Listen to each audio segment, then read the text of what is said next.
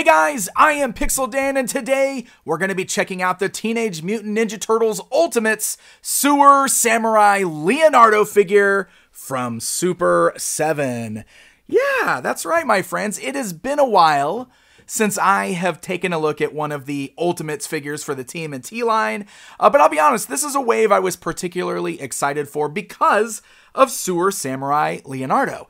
When we think back to the vintage Turtles line, we all remember how many variations of the 4 turtles there were in that line. But I think I speak for everyone when I say we've all got a soft spot for SEWER Samurai Leonardo.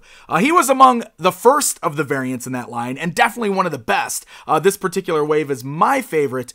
Space Cadet Raphael is my personal favorite, but I've always loved SEWER Samurai Leonardo. So when I found out that Super7 was including these, I was excited to get an updated version of that classic variant. So here he is, same style window box packaging, showing all the accessories, alternate head in there. When we rotate it around to the backside, you can see we've got a bio for SEWER Samurai Leonardo as well. So why don't we go ahead and get this guy pulled out of the box, and we will get a closer look at that figure.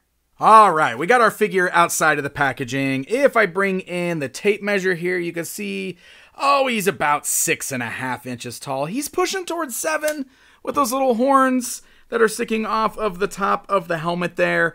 Man, I got a lot that I want to talk about with this guy because at first glance, pretty cool looking, but I started really, I don't know, I feel like I'm getting very nitpicky with this guy, so you can let me know if you think I'm overly nitpicky.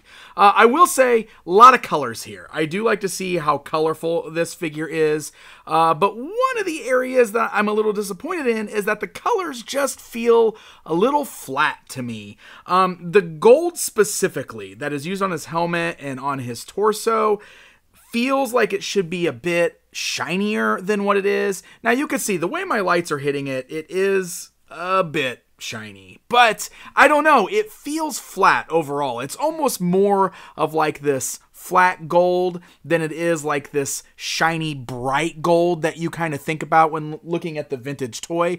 The vintage toy, it was like a deeper gold, but it had much more of a shine to it than this does. And I actually feel the same way about the reds. Like, I don't know, that red just feels very flat. I don't know, it's just something about it doesn't stand out to me the way I feel like it should. Now you can see he's got the blue wrapped around the turtle shell there, kind of blue going around the outside. For the most part, that does look clean. There's a little bit of some blotchiness kind of around the sides there. I also noticed a little bit of blotchiness on the bandana going around the front, but not too bad. It's just interesting because that blue feels so like chalky. I don't know, it's got a different feel to it than the rest of the figure. So something about the colors on here, like, I don't know, I feel like they should have meshed together a little bit better than they do, but maybe that's me. Let's go ahead and talk about articulation on this guy, though, because this is another point that I really, really want to bring up. So first of all, we got that typical ball joint on the head. So it rolls all the way around, looks left and right, up and down, same kind of motion there. The arms go upwards at the shoulders, though I will say that these little pieces on his shoulders, the armor plates, they hinder the movement. So you can see this is as far as the arms can come upwards. They can move forwards and backwards. You got swivels at the bicep, you got a single bend at the elbow, swivels at the wrist, and hinges at the wrist. Nothing in the turtle shell torso there, but then you got the ball joints at the thighs, so the legs can go outwards, forwards, backwards. They swivel there at those ball joints. You got a single joint at the knee, and then the feet have the joints that allow them to go up and down, pivot up and down, and then rock side to side. Very flat-footed, of course, because he's got these big boxy sandals, but with those nice rocker joints there, you could still get some good flat-footed poses. Now, what I want to point out is just how loose these hips are. And man, I feel like this has been an issue all the way through the TMNT Ultimates line, and at Series 5, I really feel like this shouldn't be an issue anymore. Let me kind of show you this. Now, you can see he's standing fine. When I stand him on the shelf or on a table here, he is standing up fine. So the joints are holding in place. However, this dude feels very wobbly. Do you see the way his body is wobbling around? I mean, look at that. That's not cool.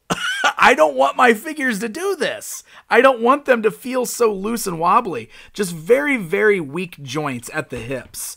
And I would just really, really like to see Super 7 get that fixed. I don't know, is that by design? Because I feel like we've had this problem all the way through this line, and this figure here just really feels particularly wobbly. So far, he's standing fine. I'm not having any issues with the hips like giving out or anything when I'm posing him around, but I mean, I don't know, will I eventually? Look at that. Woohoo! Yeah, so I'm definitely not satisfied with how loose the hips still are on these figures. We got a lot of accessories to look at here, though. So, first of all, no shortage of interchangeable hands. You'll notice that out of the package, he's got like these wide open posed hands. So we also have a pair of closed fists. We also have a pair of kind of curled fingers, open hands, and then we've got our gripping hands. And it's easy to swap these out. You just kind of give a tug on the hand. They are very tight. Wow, very tight on there. Usually the way these work, like the first time around, they're extra tight, but once you do that once or twice, it does kind of loosen it up a little bit there. We're going to put the gripping hands in just so we can kind of mess around with the accessories here. So he does come with the solid unpainted weapons on the sprue. This is an homage to the vintage toy line. At this point, I'm kind of surprised that they're still doing this. However, some of the recent waves that they've been putting up for pre-order no longer include these. So it does look like this is going to be cut. Particularly, I think they're a fun nod. But I don't ever use them. Do you guys use these? So we also get all of those exact same weapons fully painted, and Leo has a ton of them here. So he comes with 1, 2, 3 swords, as well as a short sword, so 4 blades altogether. These are all painted very nice. You got green and black on the hilt. The blades are a very shiny silver. I wish the gold was as shiny as the silver is on these blades, because these blades look very, very nice. In addition to that, we also have 2 of the little ninja stars, also with that same silver paint deco. We've got 3 of these little throwing daggers. So again, lots and lots of weapons to choose from. And then we've even got these little hand claws, which are pretty cool. So you can see he came with a lot more weapons than the vintage version of this figure did here. Of course, he's got some more signature pieces here as well. Like he does come with the shield. And this time around, Super 7 fully painted it, which is pretty cool. The vintage one was solid green, so Super 7 kind of chose some colors to put on there. Not too bad. The green looks a little muddy, and I think that's because there's actually like a black wash in there, but it just looks a little dirty. But otherwise, it's kind of cool to see this fully painted. You can see it's just got a handle on the underside, so you can get his hand to grip it and he can hold onto the shield just like the vintage toy. We also have the sword sheath. Now, this is done a little bit differently than the vintage as well, because the vintage just had a plastic strap. You would just like hang it over his arm. This one has like a stretchy cord here, which is pretty cool. And any of these long swords will actually fit in there, it looks like. Probably the short one too. Is the short one better? Yeah, no, the short one seems a little looser. So I definitely think this is meant for the longer swords. And then this is kind of cool because you can stretch this around the figure. You can do it across the back there like that if you want to. You'll also notice that he's got 2 holsters off on the side there, so you can sheathe 2 more of his swords if you want to do the 2 katanas or the short sword there as well. He's also got 1 more slot on the back, which you could put like the knife there, the short sword, but also this is going to be for his other accessory, which is his little samurai flag. Now, this is another accessory that comes straight off the vintage toy, but this is really cool because, again, fully painted this time, and the vintage one was a sticker, so it would wrap around there. It's torn off. It's missing a lot from the vintage ones. They actually went with like this little cloth, like fabric flag, which is really nice, and you can see it's got little tabs on there, and then there's little hooks on this, so you can hang this off of there. Now, I run into a problem a lot. I feel like this bottom hook should actually have the loop at the top instead of the bottom, because I can't get this one to stay on. It always pops off the top rungs, and then when I put it back on the top hooks, it pops off. You see what I mean? Like, I feel like they put that hook on upside down. I feel like it would have stayed better if it was the other way around. Now, of course, Leo can hold on to the flag if you want to, but also that's what this little notches on the back of his belt. So that way you can have him hanging his little flag off the back like a samurai. If I can get this thing to stay on these little hooks. There you go. Now we got his little flag, his little banner hanging off of the back of the figure there. Few more fun accessories. He also comes with a slice of pizza with a very metallic blue anchovy on there. Look how shiny that anchovy is. Again, another case where this is very shiny and I wish the gold was that shiny. I'm not sure why that gold is so toned down. And we do have an alternate head that has a mask over his face. Now, this is pretty cool because the vintage figure did not actually have that little face mask, that face mouth guard.